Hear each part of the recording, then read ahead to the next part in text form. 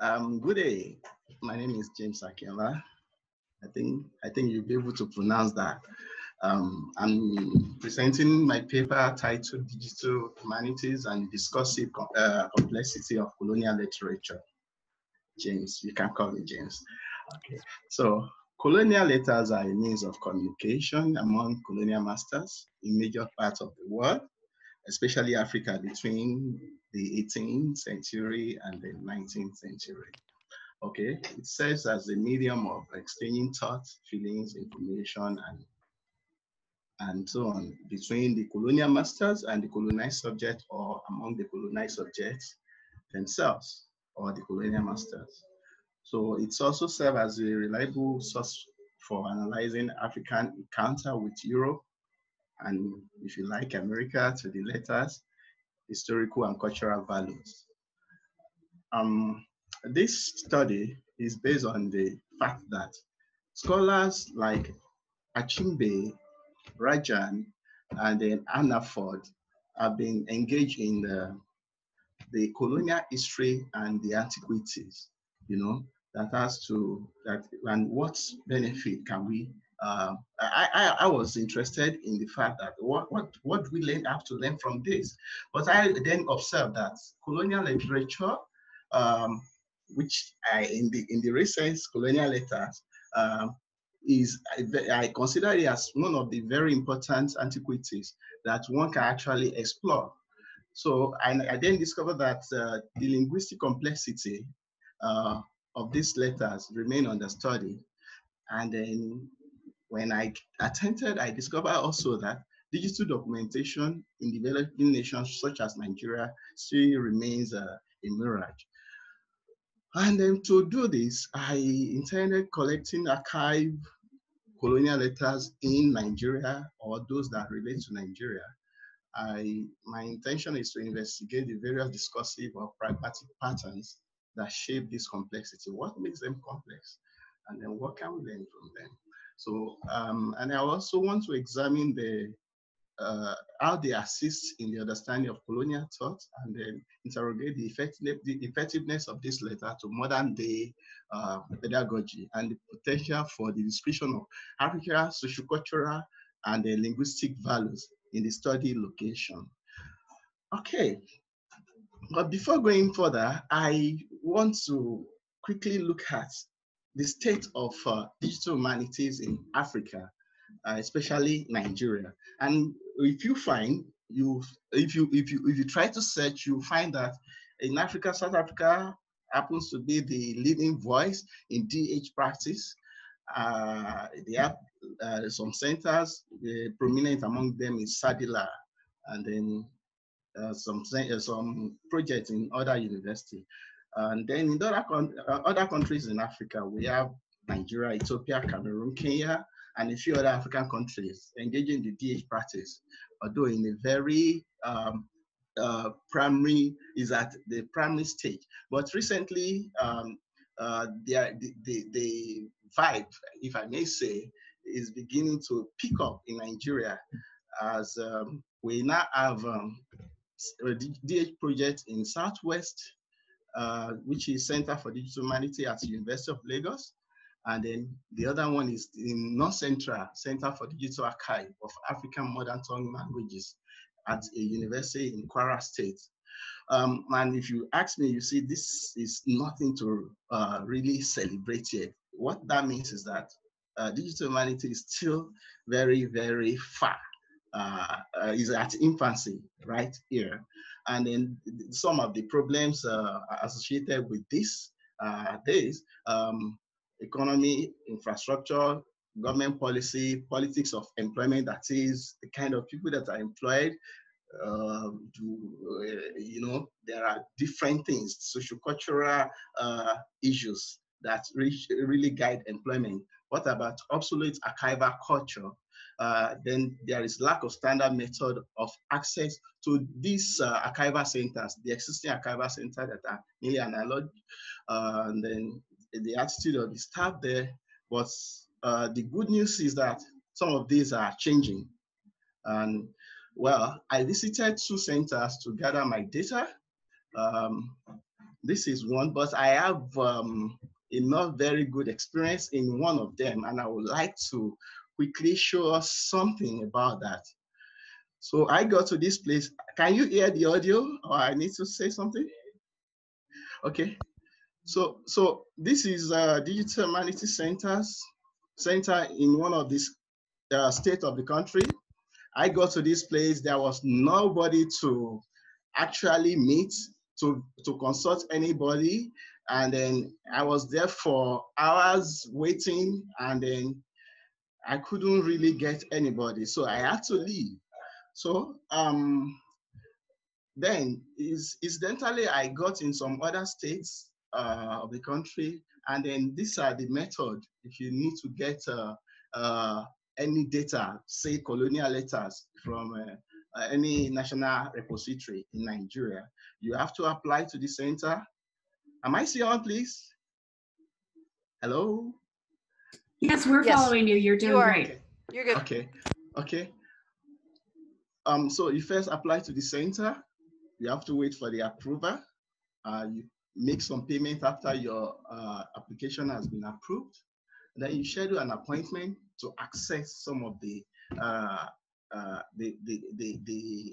archival documents, the archived document. Then you also have to go through what they call manual cataloging, where you have to look at what you want, a list and so on and so forth, and you make a note from those lists, and then you keep going over and over and over. If you are lucky and you find the materials, then you have to pay. So either scan or photocopy. That is the only thing you can do. If you don't want to do that, you are only allowed to read or write out something. You are not allowed to take it out. So if you are applying, you have to say what you want, whether you want a scanned copy or you want a photocopy. And I can tell you it's very expensive in our own rate. So these are, oh goodness.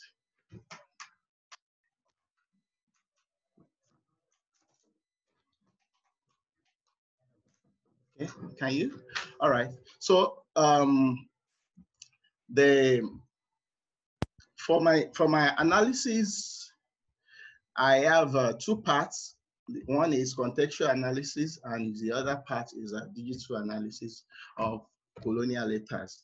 And my intention was to use AntConc and RStudio, but I was able to use AntConc very well. Then the RStudio is not very very adaptive to my data yet, and I think I still have to do something about the coding process. So for the theoretical background, I adopted pragmatics by May 2001, and pragmatics explain how language users are able to overcome apparent ambiguity with reliance on speakers or interactants, their relationship, the place, manner, time of the linguistic text. You can look at May 2007. So May comes up with something called pragmem, and this is it. Pragmem explains what happens in human interaction. A part is called the activity part, which I'm not going to pay attention to. Rather, I'm paying attention to the textual part, which we very well explain colonial letters that I am trying to work on. So, and then based on this, you can see in the textual part, you can see some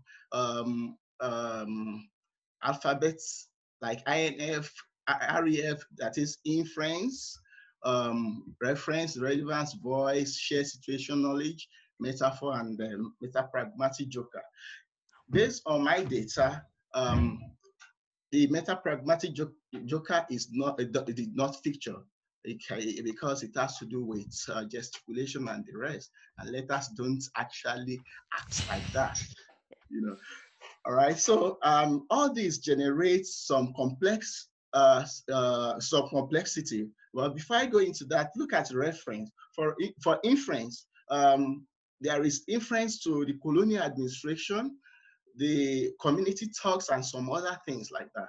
For reference, in the letter, we will see traceable names of people, cities, events, and then the response to previous letter and the need based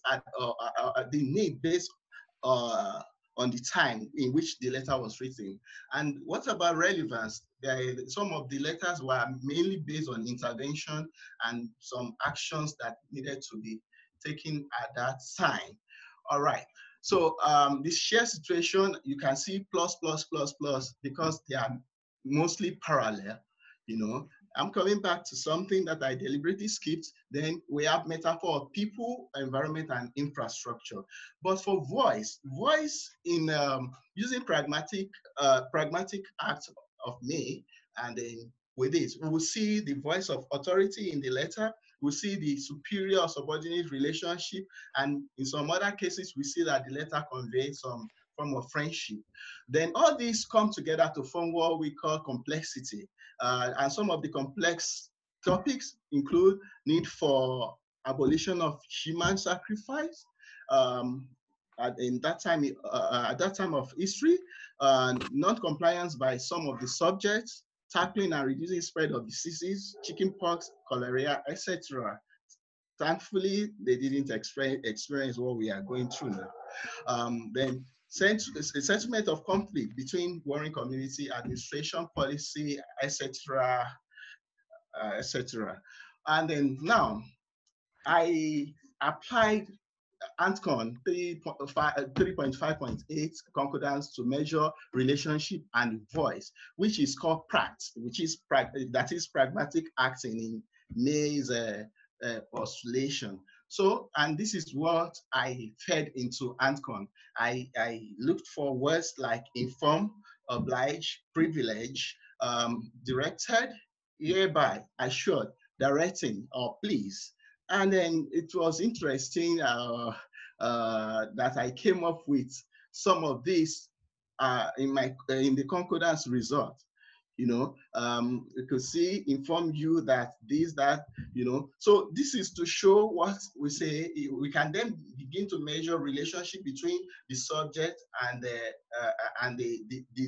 leaders or the administrators at that time. Then we can see the different kind of voice there. So look at this, inform, oblige, and then I have this just for time constraint, directed. You can see the result from the concordance using AntConc, and then you can see a lot of command here.